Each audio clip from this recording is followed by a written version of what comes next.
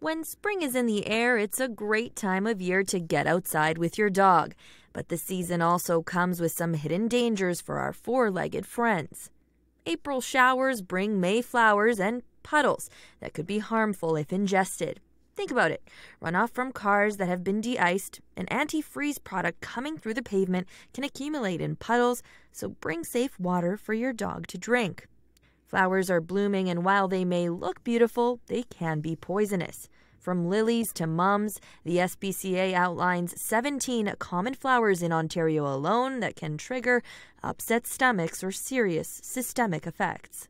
Temps are warming up nicely, and your pup has an extra layer of fur, so they'll heat up faster than you will, especially if they're playing.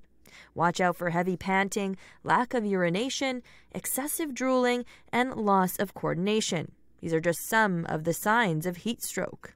Mosquito season starts in the spring, and over 70 species of mosquitoes have been shown capable of transmitting dangerous heartworms to dogs and cats.